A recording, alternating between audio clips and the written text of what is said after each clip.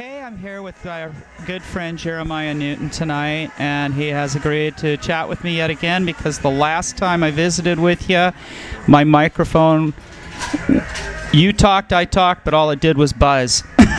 Oh no, what a disaster. Yeah, so Jeremiah is a dear friend of mine, and I cherish our friendship. He's a very nice guy, and he wouldn't have to waste the time with me if he didn't want to, but for some reason he does. So let's see here. You're here tonight. There's a book signing tonight for, I guess, yet another... Warhol's New York City. Yes. This book. And who is it by? Thank you. It's by a great writer by the name of Thomas Kudrowski. Don't ask me to spell it because I'm not.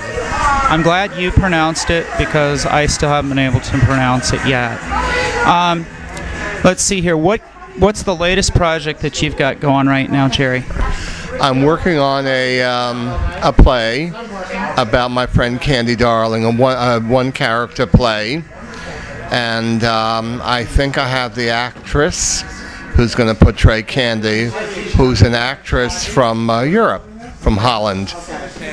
All right, and you're in the middle of working on this right now, and I suppose it's going to take a little bit of time. Do you have any idea when there's a chance that it would be out for the public to see? Well, I think we'll have readings of it either in the fall or in the winter. I've got to have some surgery done, so probably after the surgery, which will be in the winter. Okay. It could be 2012.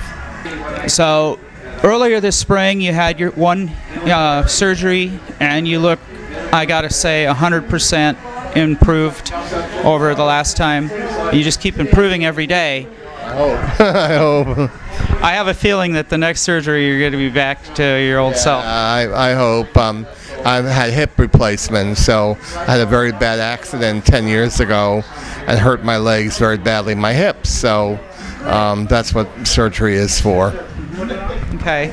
Now, you've lived in New York, oh shoot, all your life pretty much. Since 1969. Yeah.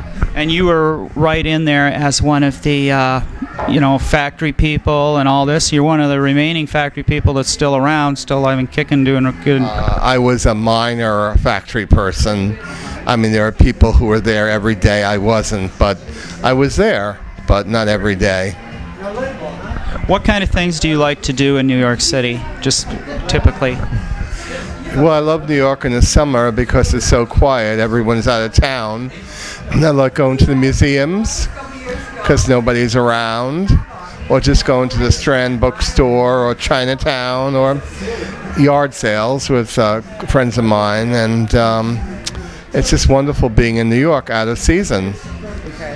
Now, you're an accomplished filmmaker. You have established movie out, an award-winning movie, Beautiful Darling, about your good friend Candy Darling. And that is actually gone nationwide now and been showing all around the country. Give us just a little lowdown on the success of that. Well, I never taught cinematography. No, but I was the film industry liaison for NYU. Film department for 19 years. The film is playing in New Mexico today as we speak, and Chicago, and in Canada, different places like London, Canada. Who would have thought? I'd never heard of London, Canada before, but it's there. So it's playing all over the place. And the microphone, I have it set so it'll pick us up and cut all that out. The only problem is we have a hard time hearing each other, but anyway, you just had it show at the Pines out there on Fire Island. When's the next time it's going to show again in New York for us? You know, honestly, Colleen, I'm not sure. We're hoping that a movie theater will pick up the film for a longer run. We were playing at the IFP on 6th Avenue for a month, which is long for that place. So we're hoping it comes back here maybe in the wintertime around the holidays, I hope. Okay. Oh. And you donated an awful lot of stuff to the Andy Warhol Museum in Pittsburgh, as far as candy stuff and all of that. What's your familiarity with that? Is that open at this time of year for people to go see, or? I don't know what their hours are, but it's a museum in Pittsburgh, and there's a room there with my collection in part there. And you could see us on exhibit, and I think you could even see some of it online on the Andy Warhol Museum website. And it's called the Jeremiah J.A.Y. Newton Collection, which is me, and I'm very happy it's there, and they're taking care of it. Okay. All right. Any contact information, anything else you'd like to add before we cut off tonight? Well, my film Beautiful Darling is on Facebook. Under Beautiful Darling, and then I'm on Facebook too, Jeremiah Newton. So if anyone's interested, they can contact me or the film through Facebook. Okay, Jeremiah, thank you so much, dear, for taking your time tonight. I always dearly love when we chat, and we'll. Can I ask a question, Rebecca? Sure, go ahead.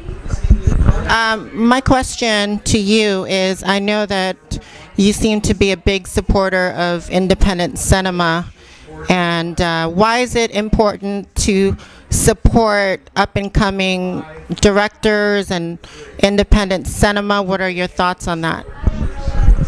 Well, Hollywood is not going to support independent cinema or young directors. I think it's very important for film, for the history of film in the future, that it's constantly recreated by young artists, young filmmakers, men and women, and transgendered people, because they have their own way of looking at things and saying their story, what they want to tell. So I don't think Hollywood gives a chance to any of these people. It's only the big budget film beginning at $12 million and up. So you've got to get out and make your own films and find venues like the internet to play it on. And I've been lucky because my film has gotten very good reviews, but it certainly isn't in the running with some of these major Hollywood films that make, hundreds and hundreds of millions of dollars a day or a month anyway. Well, it is one of the best films I've ever seen, I have to say, and I'm a persnickety bitch, you know that, so for whatever that's worth.